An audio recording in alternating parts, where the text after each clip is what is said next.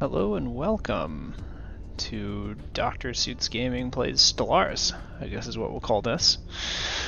New DLC just came out today, Galactic Paragons, on the 7th, almost the 7th, oh yeah, the 7th anniversary of Stellaris being out. Stellaris came out on May 9th, 2016? I purchased it, I believe, on May 16th or May 17th of the same year. So I've been playing basically since it came out. I have almost 2,100 hours in it. Hopefully I can reach 2,100 by my 7th anniversary, meaning I would have averaged 300 hours a year playing this game, which is not as much as some, but I feel like it's more than a lot. I've played this game through a lot of iterations. It's fantastic. If you like strategy games, hopefully you're watching this because you do like strategy games, or you're watching this because you like me. Either way, thanks for watching, and hopefully you can enjoy. I figure that I'd just do a pretty basic UNE run for this one. I have no mods enabled, not even graphical ones, which is a bummer, but my graphical mods break the game right now and just crash. So when they start working, I will make an announcement at the beginning of that video that what mods I'm playing with, so that if you like them, you can download them easily. So yeah, we'll just do a basic UNE run. New DLC adds a new ruler trait section. I'm just going to go ahead and leave it how it is for this basic one, and we'll go from there. In-game, I like to do huge galaxies, but maybe we'll try something a little smaller for this video, so it doesn't go on for 20 hours. 12 AI Empires works for me. Let's see how we want to do this. Ooh, excuse me. I always like spiral forums because it reminds me of the Milky Way. I do no advanced starts because I like to be the most advanced one. Fallen Empires, I usually do 3 or 4. We'll do 3 for an 800 star. Marauder Empires, we'll do 2. That way I'm not sure which one will be the mid-game crisis. Tech and tradition cost, let's go back up to 1. Habitable worlds, I always reduce this. We will play at 50% habitable worlds. I think there's just too many in the game, and it can create a lot of lag when there's a lot of pops still. So we'll leave it at 50%. Pre-FTL, let's bump this up. I always like playing with a lot of pre-sentient or pre-FTL civilizations. I think they make the galaxy a little more dynamic.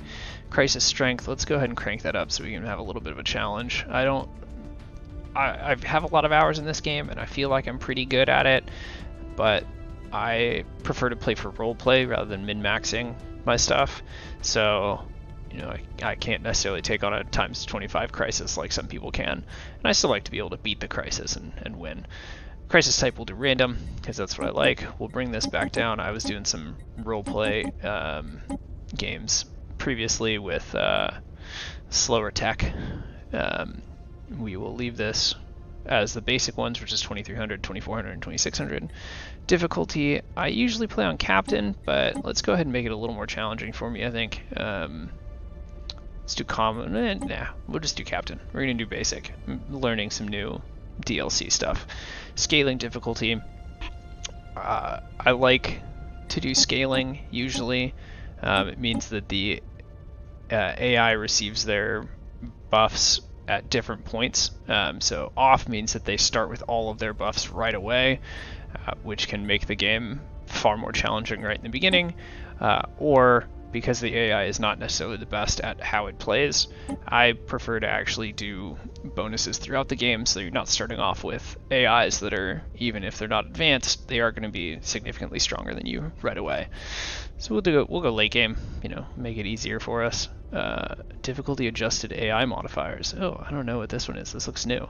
Empire-wide economic modifiers are multiplied by difficulty bonus for AI empires. For example, a technology which gives 20% materials from minor jobs will instead give 40% for AI empires on Grand Admiral. Okay. Yeah, we'll go ahead and leave that off because it doesn't really... Yeah, that's fine. AI aggressiveness, it's either normal, high, or low. We're going to leave it on normal, Empire placement, random, advanced neighbors off, hyperlane density. You know, you can kind of play this wherever you want.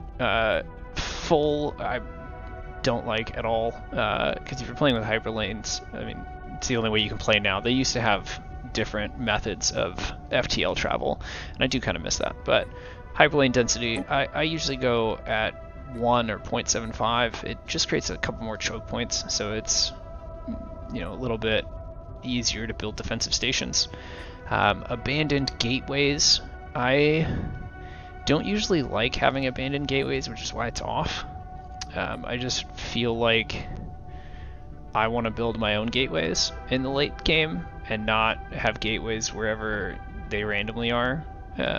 Wormhole pairs, I usually have this at 0.5 or maybe 0.75. We'll do 0.5 today. Guaranteed habitable worlds, I am going to go 2 on this. I normally do 1 or 0. But yeah, we'll go 2 for this one. L gates on, caravanners off. I don't like caravanners. They aren't useful to me. I just get annoyed with them. The logistic growth ceiling and growth required scaling are both interesting mechanics as ways to halt pop growth a little bit, or slow pop growth, or speed up pop growth. But I did try to run a couple tests, and I would have the game play itself for like 50 years, 100 years, 200 years with different settings. I'll have to see how far I got in that, but that did take a considerable amount of time, because I was trying to figure out where the best settings were for my specific PC. But I've gotten a new CPU since then, so that's not going to be effective anymore. Iron Man mode is for achievements. I always play it off usually. You know, I have quite a few achievements, but I'm not an achievement hound. I like to be able to save and reload my game from previous saves if I've really done something dumb. So let's go ahead and load into the game. Alright, so here we are, the United Nations of Earth, representative democracy. We are fanatic, egalitarian, and xenophile, with Beacon of Liberty and Idealistic Foundation as our civics. Council positions are new, so I will kind of touch on those for a little bit. I have jumped into this briefly before I started, so I could see where some different button layouts were.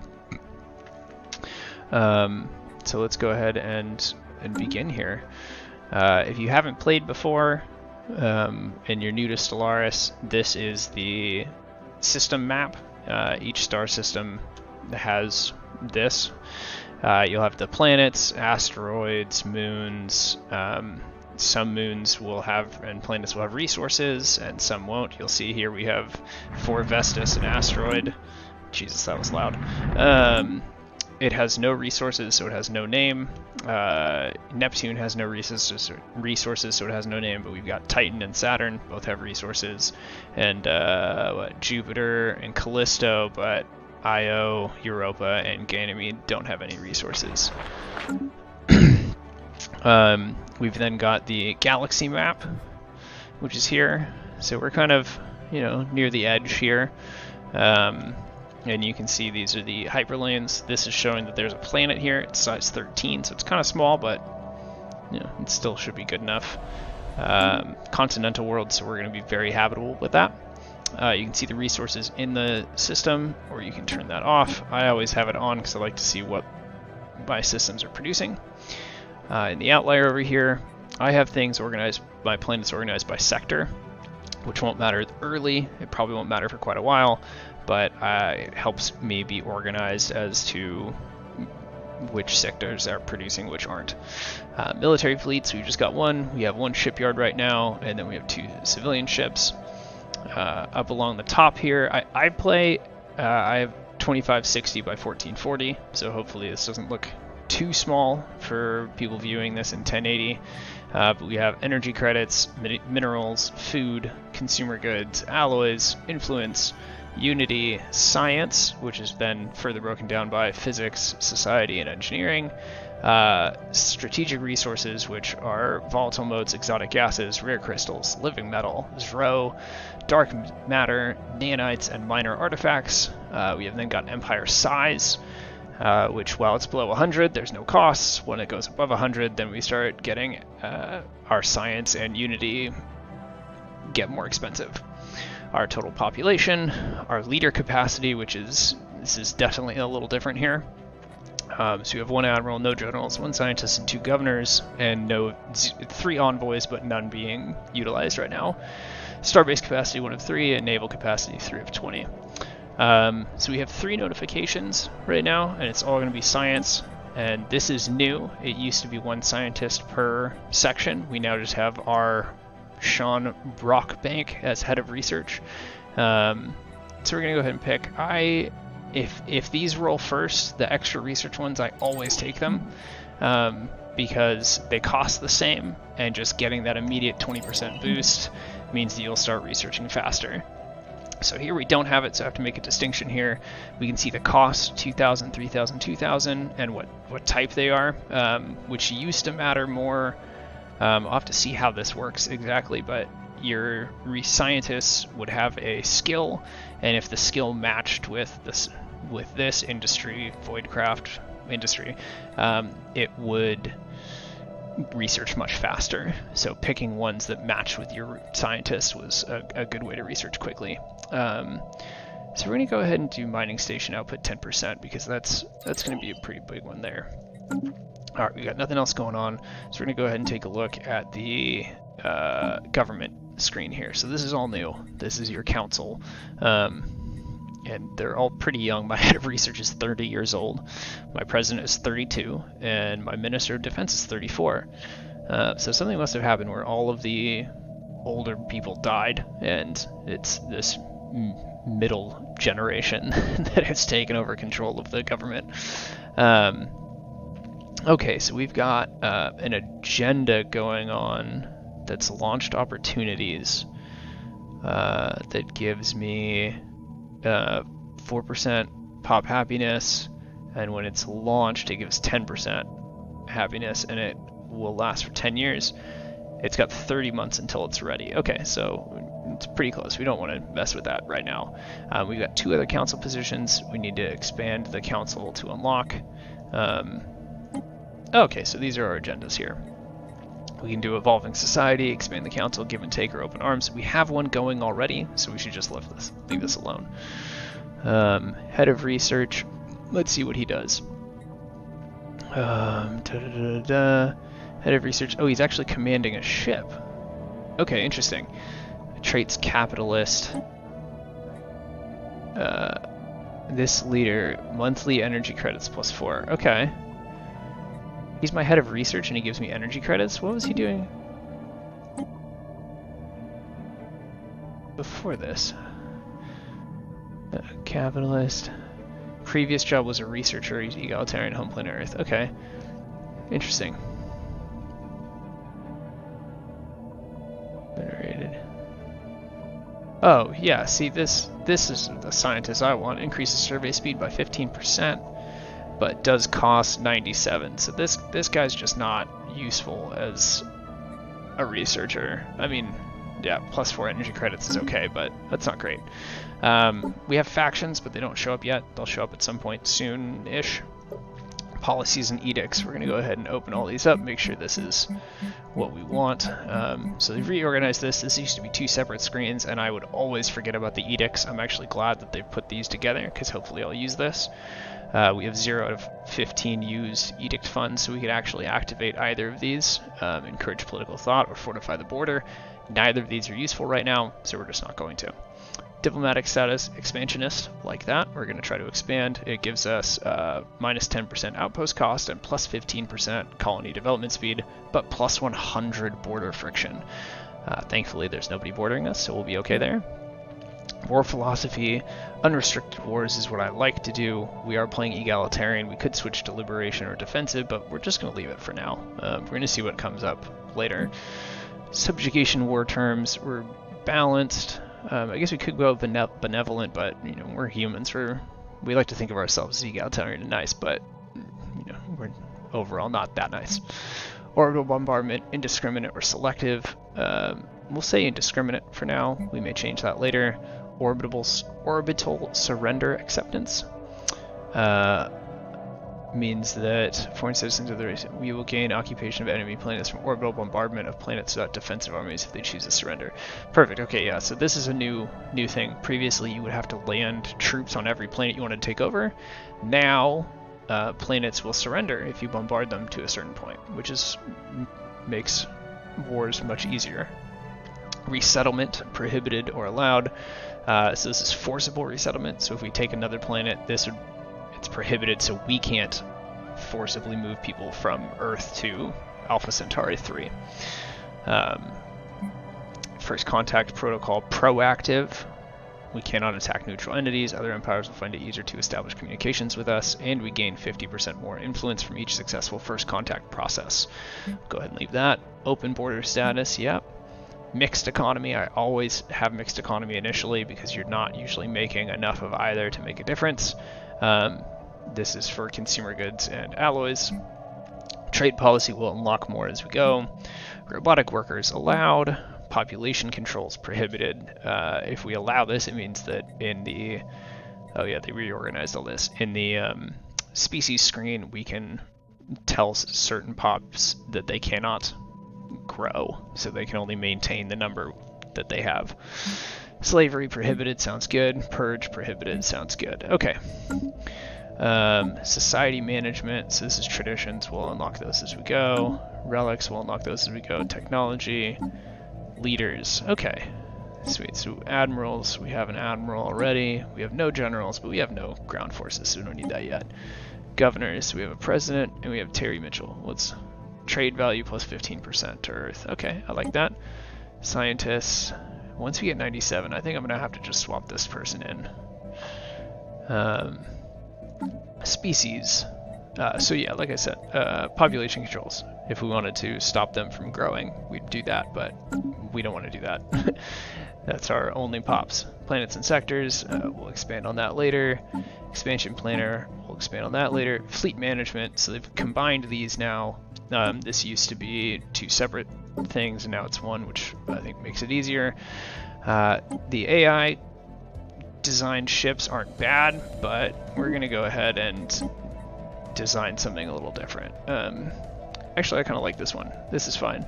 So the nuclear missiles and then 2 small mass drivers. Missiles used to have their own slot. They don't now, which I think is a little bit better. No reaction booster. Because I'm a little anal, I'm gonna move those next to each other. So we've got generator, hyperdrive, chemical thrusters, radar systems, basic combat computer. I like this. That's good. Yeah, we'll just go ahead and leave that. We're gonna change the name though. Let's change it to Atalanta.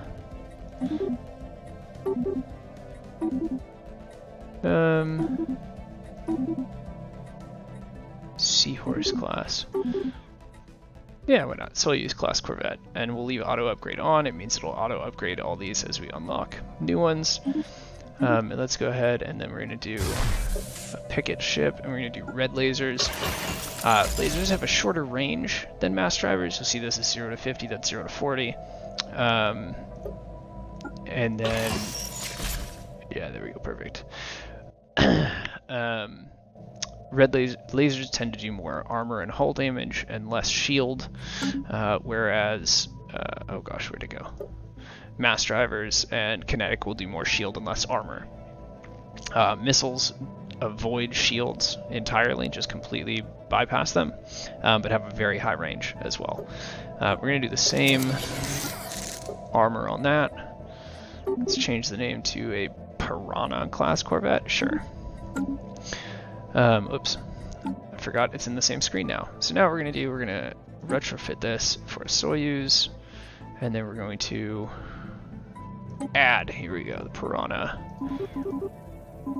There. Alright, cool. So we'll see it's going to cost us a bunch to do that, but we're just going to hold on for now. We're going to send this science ship. Okay. Oh yeah, and they've added this now. Automation settings, explore systems, survey systems. It used to just be they would only survey systems. But now you can have them do investigate anomalies, excavate archaeology sites, research special projects. So that's nice. We are going to send them to Alpha Centauri because we've got the continental world. let's go ahead and build a new science ship, because we're going to want at least one more. This guy is going to go, what do we need more of? We need more minerals, and we have one mineral, here we go, 2. It's not being used, you can see it's white instead of green. Build mining station. Okay, that's that. Then we're going to send that guy there, and then our other ship, science ship, can go there and then there. We're finally going to unpause. And we'll go ahead and crank it up just 1. I usually play on this speed. Oh yeah, we'll pause here. Planetary screen, for those of you unfamiliar. So we've got the buildings down here and districts up here. Districts are based on planetary features. Buildings, you unlock more slots as you upgrade the city districts, or as you build more city districts, and you upgrade the planetary administration building. We have got our governor here. It's an empire capital. Continental word habitability. Stability is up here.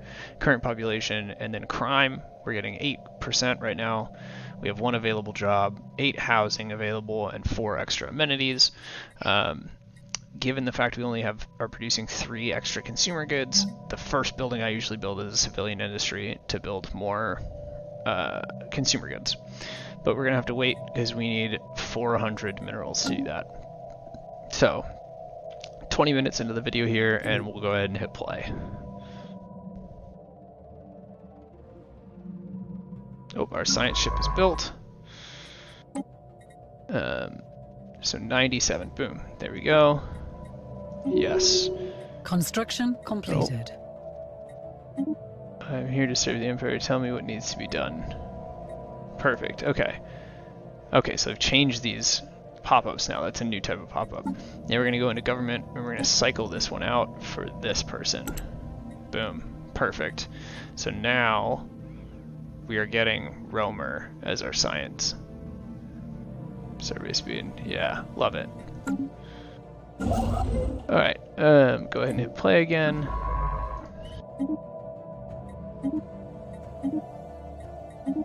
I always manually control my science ships for the early game while I'm exploring because I want to make sure I'm getting local choke points.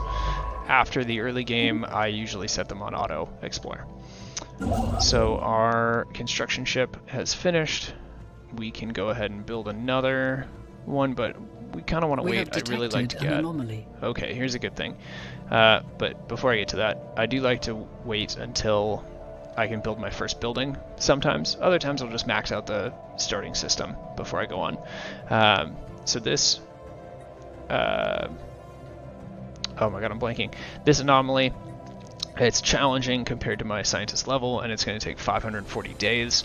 That is a long time early game. I usually leave them until they say 100 or less, or until I've researched enough or surveyed enough that I can send a science ship to just go and do all the anomalies. So we'll go ahead and leave that.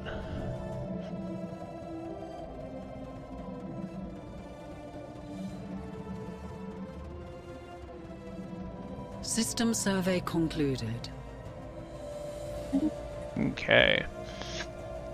Covered an artifact from an ancient alien civilization on QH677. From what we've translated so far of the language, we have learned that these aliens called themselves the Eurasian Concordat. Okay, so we've just found our first precursor relic. Precursors, there's 5 different ones. The fans have been asking for a way to predetermine which one you get, as there's definitely better and worse ones. I can't quite remember what this one really does. The one I really know, the one everybody knows, is the Cybrex. They definitely have the best rewards for having them spawn near you, but you know, we'll be okay with this. We'll see how it goes. I may not read all of these event pop-ups that happen. There tend to be a lot of them. Usually, I've played enough that the storylines I know for most of them. And so I'll usually look at the options and see which option will help me the most in that moment. Or I'll pick the option that I know will lead to better options later. So let's go ahead and do this. We get 50 minor artifacts for it, and begins the Eurasian event chain. Situation log has been updated. and this is our situation log. This shows all of our active situations. So we need 6 Erassian artifacts in order to discover their homeworld. Human xenologists are practically falling over themselves to publish their takes on the recent findings of alien life. This fevered storm in the scientific community has had some negative yet temporary impact on pursuits in other fields. Oh. This is an event that pops up at the beginning of every game. First contact protocols. We show determines what your first contact protocol is. We've already gone through our government policy and made sure that we liked it, which is proactive. And we are going to be proactive. We're the UNE. We think we're all that in a bag of rice. I don't know what the actual phrase is, so I apologize if I got that wrong. Or I can't recall what the actual phrase is anyway. So we'll just go ahead and greet them with open arms. We have over 400, so we're going to go ahead and build the civilian industries. That'll take a year. We've also got a couple new objectives or notifications. System fully surveyed. We don't need that. Anomaly. We got that a while ago. We have a new one here. That's a tradition. So we can go ahead and pick a tradition. We have quite a few, and I think they've added more now. Oh yeah, there's definitely more. So let's see. What are some new ones? Statecraft is new. Aptitude is new. And you can only pick 7 in total. I usually would do expansion, some combination of discovery, expansion, prosperity, supremacy, usually if I'm going more military, subterfuge sometimes. Recently when they added it in, I was doing some politics as well. That's a new one, or newer. But let's go ahead and see what these do here. Embargo truly prosper in the guidance of strong leaders. Leadership conditioning, leader upkeep. Okay. Leader starting traits +1. Ascension perks unlocked +1. Okay.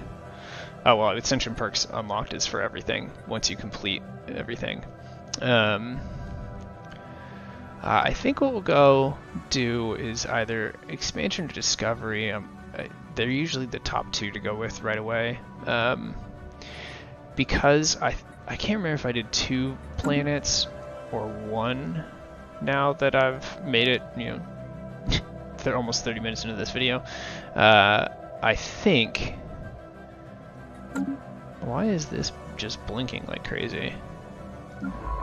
Okay, well, I had to just reload in order to get that thing out of the way. Okay, so it happens when I delete the things. Okay. Okay, reload it again. I'm not going to cancel these, but I am just going to click on this one. And let's just do, because I can't remember if I did 1 or 2, let's go with, yeah, let's go with discovery. You know, let's do science, and if I need to, I can always go expansion. I do really like this colonization fever, but, you know... Council agenda available. Council agenda chart the unknown has been unlocked. Okay. Alright, we are still waiting. What's chart the unknown, though? Survey speed, 25%. Okay, nice.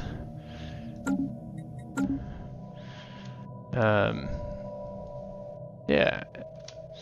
So we can keep going now.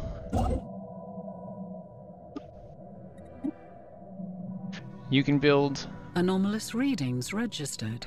You can build using your construction ship directly from the Galaxy menu by right-clicking on the star. Makes it very easy to just build up systems very quickly rather than having to go in and click on specific things and right-click them. So we've got a new anomaly, and you'll see it says 100 research time, so I am going to go ahead and research that. Anomalous readings registered. This one says 100 as well, so I'll go ahead and research that.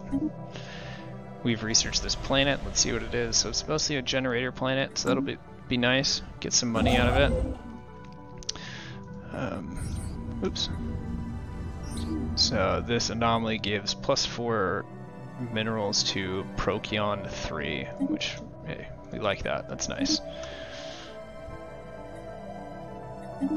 I'm just telling my construction ship to finish building up the Sol system and then move over to Alpha Centauri, where I will build a starbase and then colonize the planet.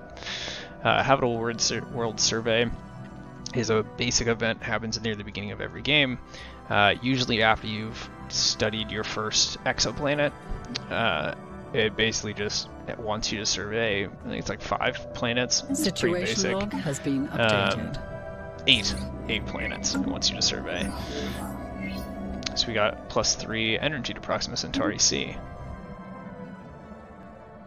And we'll see the energy one was used up, an anomaly. or was built, so now it's all green, and we've just got this physics research that hasn't been built on. Debris field 250, we're gonna leave it. System survey concluded. 100, we're gonna research that. There's a lot of anomalies in Alpha Centauri. Oh gosh. Oh, having a little bit of lag. Whoa, okay, yeah, a little bit of lag, jumped us around. Okay. So we've got another tradition available. Now we want to go through this tree. We're going to go ahead and increase survey speed 35% and science ship disengage chance 50%. We could also do this one, but we'll do that one next. The extra survey speed early is going to really help us out. Construction completed. Perfect, so construction completed here. Now that's green, so we've completely filled out the Sol system. Our construction ship is going to go here, build a starbase, 75 research or influence, and 90 alloys. This turns Proxima Centauri B into a terraforming candidate. Either option does it, so we'll go ahead and do that. And Council agenda ready. oh, council agenda's ready. Let's see what we do here. Okay, so we just click it and it turns on now. Citizen pop happiness is at 10%. Let's set a new one. I think charting the unknown's a good one. Expanding the council might be nice because we can get some new council seats, but I think let's see, monthly unity, faction approval, or trade growth, xenophile extraction. I think charting the unknown's the best one for us now. So let's go ahead and do that. How long is it going to take? 212 months. What is that? Well, 12 months is a year. 120 is 10 years. What is it, like 18 years? Something like that? Okay. That's not terrible. Cool. I think that's a great place to stop for our first video. So thank you all for watching, and we'll continue the Tales of the United Nations of Earth next time.